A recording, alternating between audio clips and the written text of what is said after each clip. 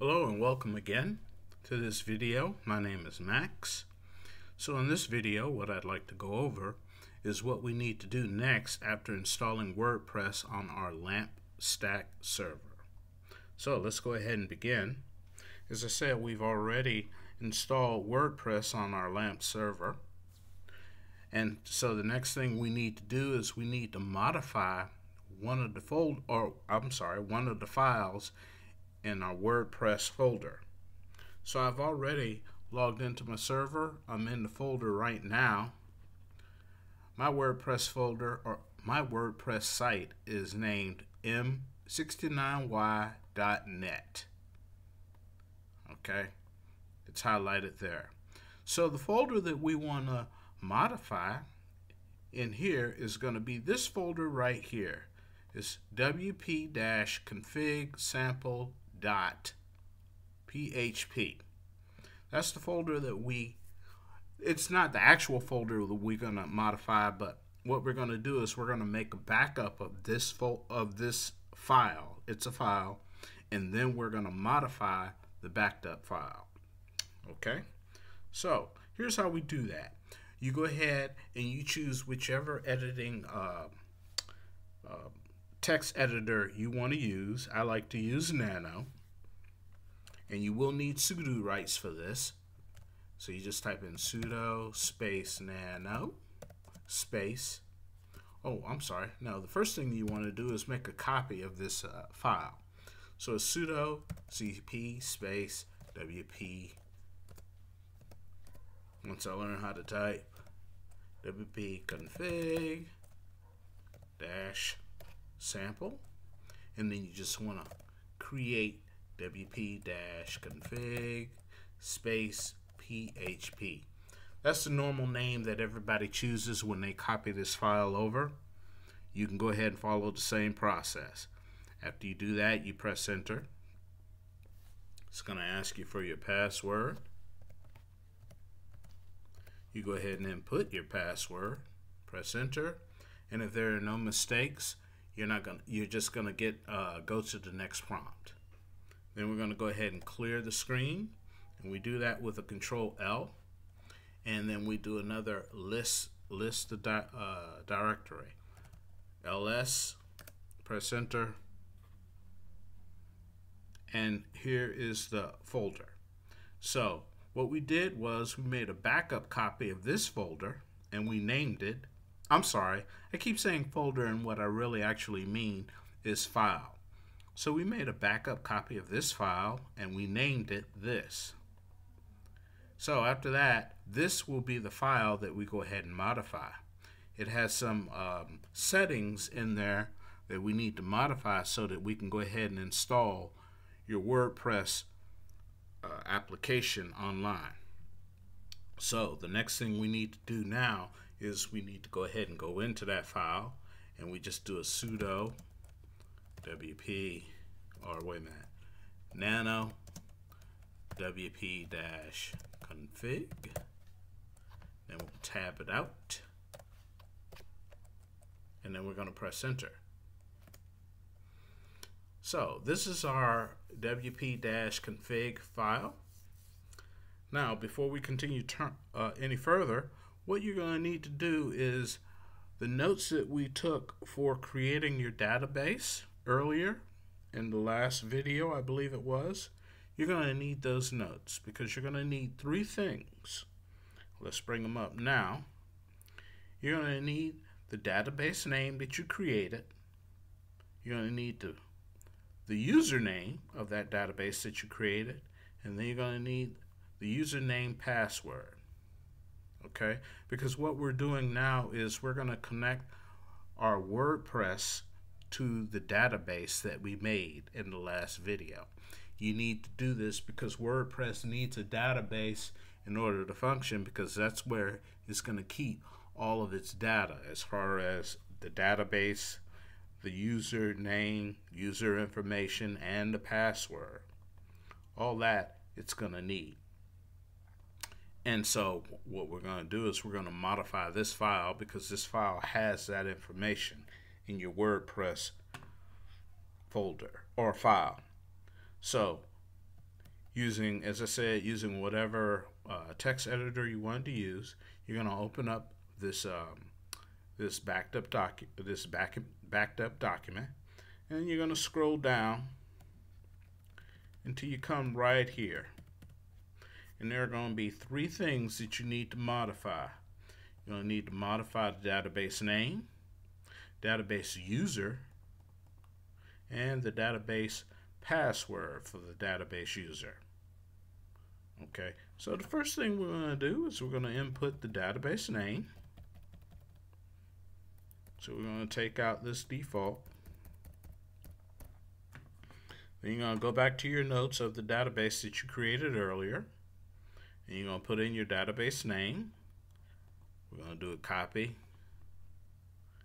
Come back here, and you can do it one of several ways. You can do a right click and a paste. Okay, or on your keyboard you can hit the shift, the control, and then the V button, V as in Victor, and that should give you the same result. So you can paste it one of either way. Okay, and then we go to the next line. That's going to be for the database user. And as we said, that's the one we created earlier. So we'll go back to our notes, and our database user is user 1. So we're going to copy that, and we're going to put it in here. And then what we're going to do next is we're going to put in the database password for that user, for user 1. Okay, go back to our notes. Get the password, copy that, put it in there. Alright, so now that part is done. The next thing we need to do to make sure that our passwords are encrypted is we're going to need to do what is known as salting it. Okay? And all that does is that just protects our password and encrypts it so that nobody can see it if they're trying to, no hacker can see it when you're inputting it to get into your database. And so what you do is you scroll down after that, and you come down here to where it says authentication, unique keys, and salts. And what you want to do is you want to get the encryption codes that you need to put in. And the encryption codes are going to go right here. This whole section right here. This is where you're going to put your encryption codes. Now, let's go back and I'll show you where to get those codes from. You're going to come back up here, and you're going to see this link right here. You're going to copy this link, or you can right click it and then copy the link, right? Then you're going to open up a browser, and you're going to put in that link and go to it. And this is the information that you need right here. This will go ahead and encrypt your password. Now, what you can do, which is a general practice, is before you put in this information, you want to go ahead and refresh the screen several times. That way you make sure you get a good sampling of the keys. And then after you do that, you go ahead and copy them all. Then you go back to your WordPress file. And then you're going to want to come down here, and you're going to want to paste them right in here.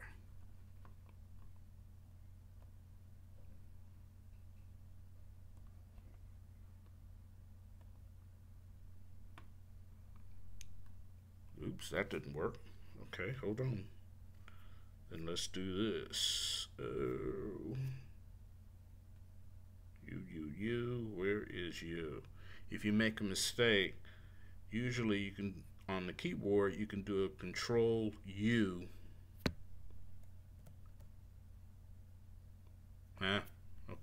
That didn't work. All right, I know what we're gonna do.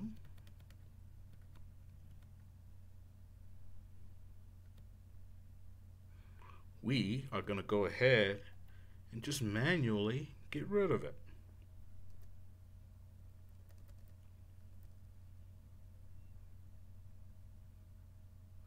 And all I'm doing right now is just hitting the backspace.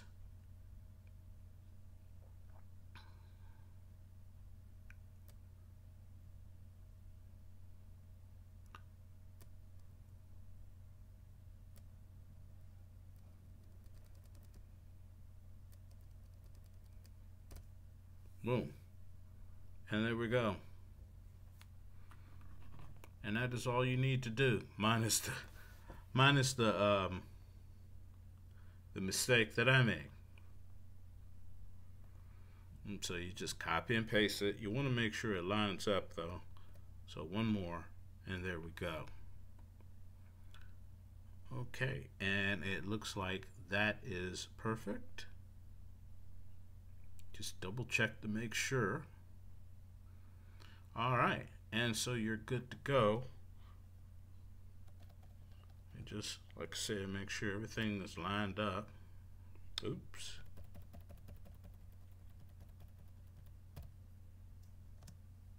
And there we go. And so that's what I call it. I call it salting the keys, but you know, I guess other people, more professional people, would call this encrypting your keys. Like I said, this is the reason why this is being done, is so that you can go ahead and encrypt your keys, so that if a hacker tries to do something similar to a man-in-the-middle attack, and he's trying to get your username and password, or do a brute force to find your username and password, at least this should stop him from seeing it clearly. So, hope I explained that clear enough. We should be good to go. After this, you should go ahead and save this file. I normally do a Control S on my keyboard. That saves it, and then I do a Control X to get out of it. And you're good to go there. Okay? And then if you want to look at your changes, you could do a cat space wp dash config, and then tab it out, and then just to make sure, we can do a pipe lss less, and from here you can go back and look over your changes that you've made. And as we see, we have modified our username, database username, database password, database name, and then if we go to the next page by pressing the space bar, we can see right here that we have encrypted our keys. So that's all we need to do to modify this this file. And then to get out of this, all we got to do on our keyboard is press the Q for Quebec, and we're out of it. So we're done with that. That's all we need to do for the WordPress file right there. However, what we need to do is we need to make a few more modifications so that we can see our WordPress site when we go online. So the next thing we want to do is move over to our Etsy folder. All right, and to do that from the command line, you can do a cd space tab tab slice tab tab slice. Then you want to do let's see, this command var, and then let's see, we want to go to Etsy. All right, now we are in the Etsy folder. Okay, and then from here what we want to do is modify our host file. Okay, the reason why we want to do that is you want to modify your host file so that your Apache server will know which IP address and what host or what website it will be serving data from. And so to do that, again, you're going to need sudo rights for this. You're going to need sudo rights for modifying most files.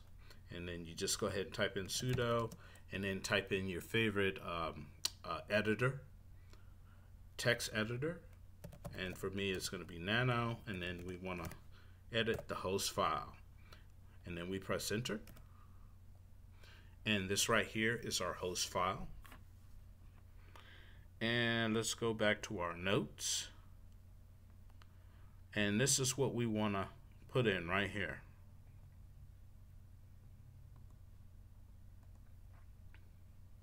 And so we just scroll down. And then we go ahead and we paste in our information. As I said, there's several ways you can paste it in. On your keyboard, you can just press the Shift and the Control button, and then at the same time, the V button. So press all three of those buttons at the same time. Shift, Control, and the letter V, or the button V, V as in Victor, and that inputs your information. And so what we have here is, this is the server IP address. Okay, obviously yours will be different. And then the two host names of your website. The first one is, and I don't want to click on it because then it'll probably try and go there. The first one is www.yourwebsite.whatever. And then the next one is without the www, is just the website.com or .net, whatever it is. And then after you've made that modification, you can go ahead and save it, which for me is Control S to save, and then Control X to get out of it. And that's great. You're done with that.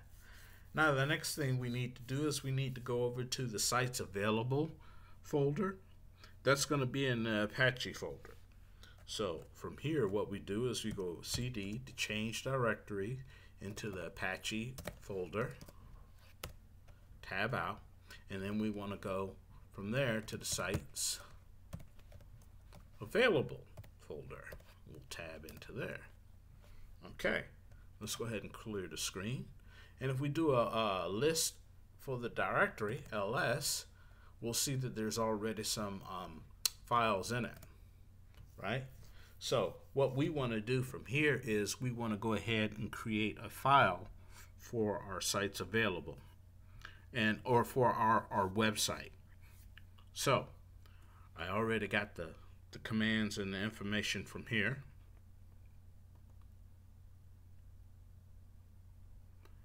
And this is what we want right here. We're going to create a file with this, and we're going to put this information in there. Okay, so we also want to name this file a certain way. Okay, so let me go ahead and show you how we're going to do that. Again, we're going to use our text editor nano, and we're going to use sudo rights. It's going to be sudo nano, and then we're going to give this file a name.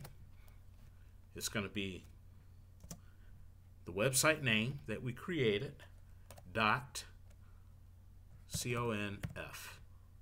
Okay, and then we're going to press enter. You have to name it whatever your website name is, .conf.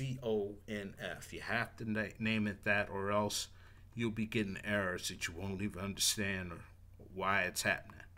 Okay, we do that, and then from there we go ahead and input this information right here. This is so Apache will know what type of, or which host or which website it needs to start serving from. Okay, and so we got the document root. This is where the website rests inside the Apache server. Okay, and it's var space www space, and then your website name. It'll be whatever name you created. This is the server name, and this is the alias.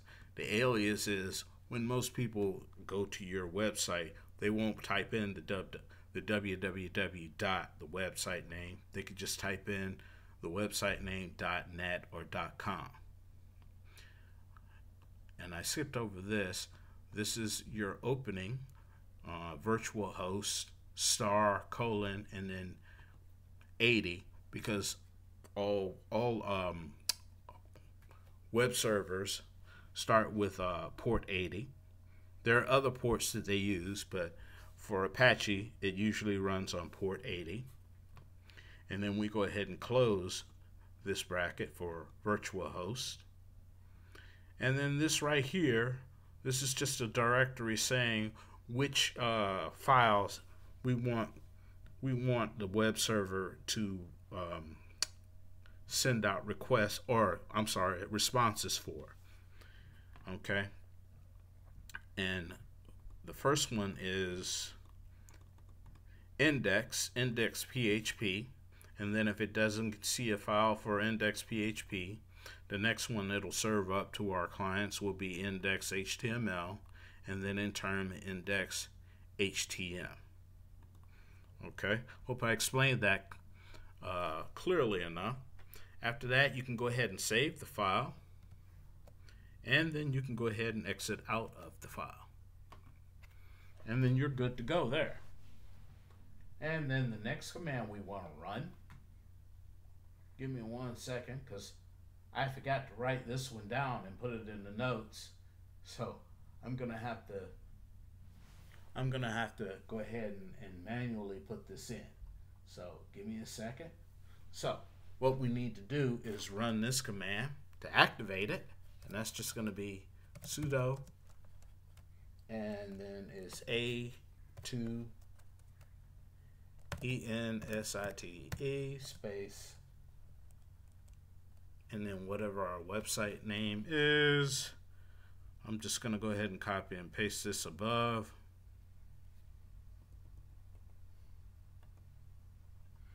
Then I'm just going to paste it right here. And then that's it. Then you press, this is going to activate the site, and then you press enter. And as you can see, it says there, enabling this site. Very good. Now, to go ahead and activate the new configuration, we're going to need to restart our Apache server. And that's what we're going to do. And we just, that's not going to work. We got to type in restart. Press enter. And as you can see, we needed to put in sudo, and I forgot to do that, but that's okay. Looks like it will accept our password if we type it in correctly.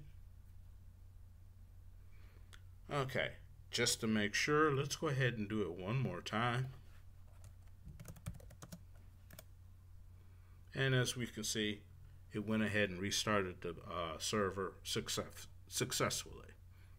And then what I always like to do to make sure everything is working okay, I always like to check on the status real quick of your web server. Press enter. And as you can see, it is active and running. Okay, now we can go ahead and quit out of that. Okay, so we're good to go. We can go ahead and clear the screen. Go ahead and type in clear this time. All right, and we're good to go. So that'll be it for the video of today. I appreciate all of y'all looking at this video. Thank you very much for that. And as a shameful plug-in, I'd like to let you guys know that I do offer free web hosting services and free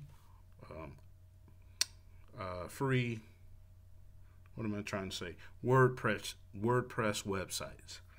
I will include the link and the information to all applicable information, as well as my contact information. So I hope to hear from you guys soon. I hope this video was of value to you. Thank you very much. I appreciate you looking at this. I hope you have a good day or night wherever you are. Thank you and have a good day. Bye-bye.